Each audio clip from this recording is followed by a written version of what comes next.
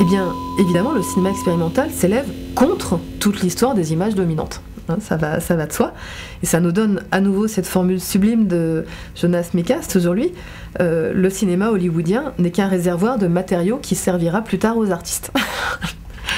Donc, le cinéma expérimental, c'est à ce titre une initiative spéculative absolument majeure dans son ensemble, puisque c'est ce champ du cinéma qui s'est aussi donné pour tâche à la fois de critiquer, de parodier, de détourner et de détruire les images dominantes, et aussi bien sûr de les compléter, de rappeler tout ce qu'elles ont caché, de rappeler tout ce qu'elles ont occulté, et tout ce qu'elles ont falsifié.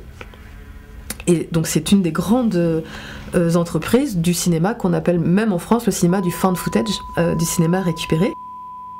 Un film qui s'appelle Radar, en fait c'était la première fois dans mon travail que je comprenais le potentiel, disons, de la recréation d'un mouvement à partir d'images hétéroclites. J'avais trouvé un catalogue d'armements à la bibliothèque de Beaubourg et j'étais en train de faire un film sur la société de contrôle, sur la surveillance, sur la paranoïa. Et du coup, j'avais scanné toutes ces images de radar. Et du coup, j'arrivais à reconstituer un mouvement à partir de ces radars, un mouvement panoramique, comme si c'était issu d'un seul et même radar, sauf que c'était un mouvement composite. Et c'est à ce moment-là que j'ai compris qu'image par image, on pouvait aller très loin justement dans la recréation de ce mouvement. Now, of course, the complex thing about it is that it's hard to escape the idea of genre, and of course, with genre comes meaning, or comes predetermined meaning. And so I suppose for me, what I'm interested in is the idea of, in some level, sort of collaging different genres, or using genre as an idea within the productions that I make. And I suppose my understanding of genre is very much bound up, as I said earlier, with sort of with historical forms, the idea of taking forms that sort of pre-exist and working with those forms. On July 18th, 1980, Frank Sinatra, the entertainment industry's chairman of the board, joined Lee A. Iacocca, chairman of the board of the new Chrysler Corporation, at the first public exhibition of America's newest luxury car, the 1981 Imperial. After opening the exhibition and viewing the new Imperial, Sinatra and Iacocca spent some time discussing what America needs in a luxury car today, and how this new Imperial fills those needs. With a very elegant-looking automobile. What pleases me more is that the styling actually helps the car to perform the way you need a car to perform these days. What about the things I can't see? What about the engineering? You guys had a big reputation for engineering. I believe we're still ahead, but engineering a car has changed radically in the last 10 years. Come on, Lee. This country could put a man on the moon, but can't build an automobile right?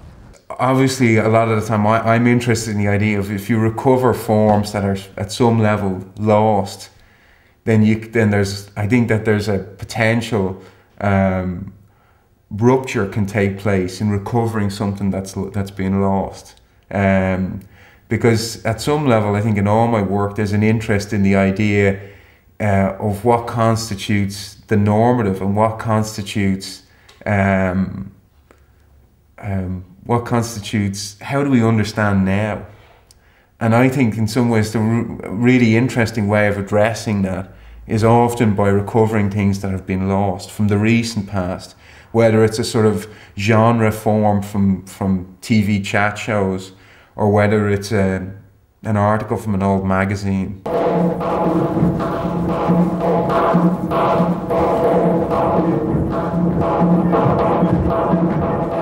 Ce qui traverse le cinéma d'avant-garde et expérimental, quel qu'il soit politique, plastique ou scientifique, c'est un certain nombre de valeurs qui sont la liberté d'esprit, l'exercice critique, donc l'indépendance totale à la fois intellectuelle et économique, et puis l'indépendance politique, bien sûr, et puis l'indépendance vitale et existentielle. Experimental film is more challenging politically than even political films made in the conventional cinema. Changes the way people look at and think rather than changing their opinions. Right?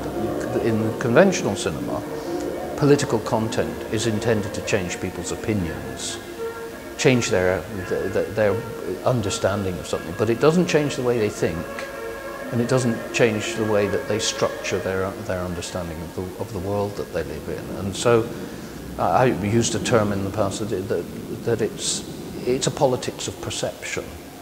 It's a politics of thinking. It can be no political content whatever. It can be utterly abstract. I mean, when you see, it's really interesting that in the Third Reich, the decadent artists, the ones who really couldn't survive in the Third Reich, were the abstract artists, right? They were the ones who were the threat, not because they represented any overt political content. They represented a way of thinking that undermined the dominance of the fascist regime, right? So it doesn't have to be something that is identifiably in the content for the work to have a radical impact. So for me, it's interesting to work with those things, to work with magazines or material that comes from a period of time that also exists in your memory, because then you already start with this sort of dialogical relationship between material culture that's been forgotten and your memory of that time, or the memory, you know, as it basically is. And I think memory is largely formed through contemporary representations that reinforce certain ideas of that time. So if I work with a magazine that's long since discarded on the sort of scrap heap of cultural detritus, and you bring that back into the equation, then I think that it interrupts the contemporary representations of 1973 and challenges them.